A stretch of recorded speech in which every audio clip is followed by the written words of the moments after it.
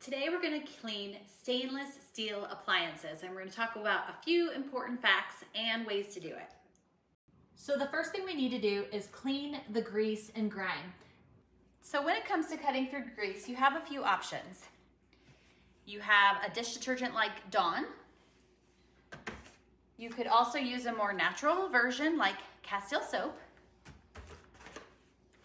You can use vinegar, or you could use rubbing alcohol. I'll be using just a little Dawn dish detergent today, and I'll just squeeze a little in there, and I'm just gonna make some soapy water.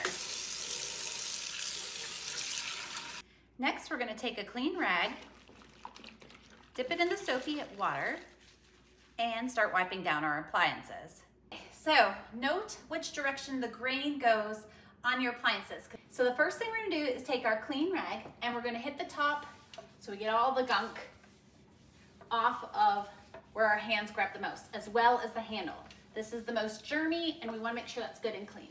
In addition to that, we're gonna continue wiping with the grain and get it good and clean, getting any drips off of it, any blotchiness, anything that was stuck to it, all of that we want wiped off first.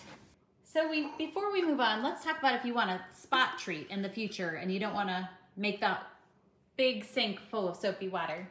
You can take a spray bottle, add about a tablespoon of dish soap in there, and fill the rest with water. Give it a little shake, and you've just created a multi-surface cleaner for your home that's safe for granite as well as stainless steel. So I simply rinse the rag off and wipe off all the soapy residue, basically rinsing.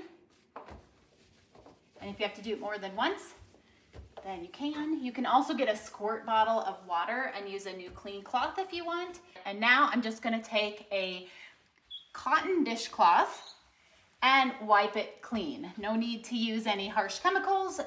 A clean, dry cotton cloth will wipe it clean and free it from all the fingerprints and anything else that was there.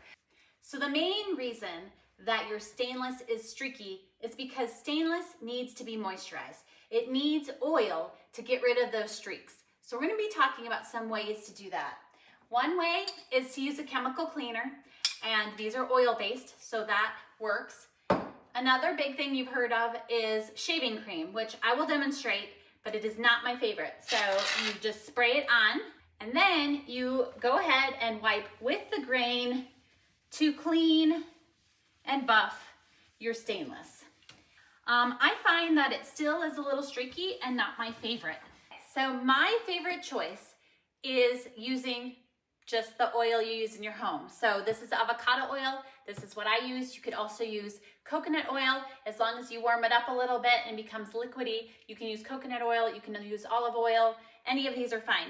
And so all you do is take your little bit of oil, pour it onto a soft cloth. It's important your cloth is soft because we don't want it to scratch your surface. We're gonna go ahead and take the oil, and we are gonna wipe the direction of our stainless steel appliances. And this will moisturize. Now that I'm done doing this, you can see it looks lovely and it's streak-free. And so we'll go ahead and do that to the rest of the appliances. So we're gonna talk about your sink, and we're gonna use some baking soda for this next step. So the first thing I wanna do is just get them a little bit wet, like so. Next, what I'm gonna go ahead and do is take my baking soda and sprinkle it into my sink. Now this is an abrasive item, so it will leave some scratches, but as I was told from my stainless sink man when he put it in, he told me that it's okay because stainless sinks are gonna get scratched up by your silverware, pots and pans anyways, and they organically become more smooth and look like they're supposed to the more scratched up they get, which sounds counterintuitive. So all I'm gonna do is just go in here, and I wanna get all the gunk off of my sink. This is just removing, this is just a base is what baking soda is. So it's not necessarily gonna fight a bunch of germs. We're just using this first step to get anything that's stuck on here off. As you can see, like inside these little grooves, stuff hides in there. So you want to get in there and get it good and clean. While you're at it, go ahead and get some baking soda in that garbage disposal of yours too. Start deodorizing it. Okay, next we're gonna rinse it clean. So I'm gonna go ahead and get a little bit of that Dawn dish soap again onto the scrub pad, just a little bit. And I'm gonna go ahead, now this is what's fighting the germs. So we're gonna go ahead and scrub again. The baking soda and dish soap can work together. They're both bases. So I'm gonna go ahead and scrub it, but this one is more of the germ fighter. The first one just got most of the stuff stuck on your sink off. And then when you think you've got it all clean, you can go ahead and rinse it all down. And you will have a lovely clean sink. All right, so you can leave this pretty much as is, but if you want to, you could also use the oil in here to just give it a nice shine.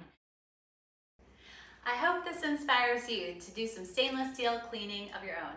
Again, I'm Chas from Chas's Crazy Creations. Thanks for watching Home Talk, and I'll see you next time.